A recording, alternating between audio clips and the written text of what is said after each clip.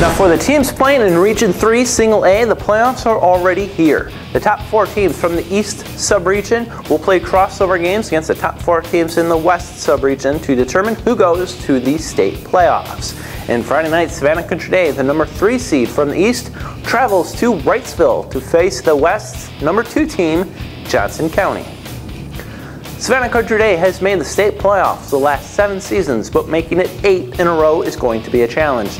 The Hornets have been badly stung by the injury bug as the season has wound down.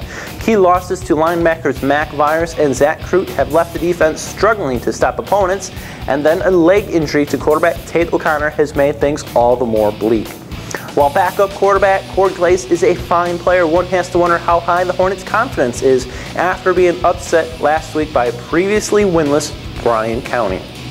Johnson County, on the other hand, is loaded, and if SCD is going to defeat the number 7 ranked Trojans, they have to figure out how to stop Johnson quarterback DJ Rozier.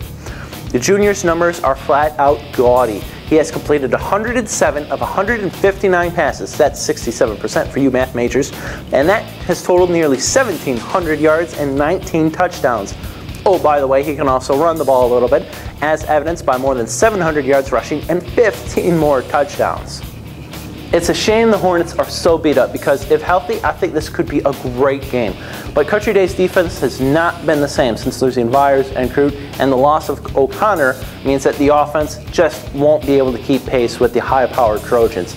It's been a good season for Country Day, but I'm afraid it'll end Friday night, and I'm picking Johnson County to win this one 35-17.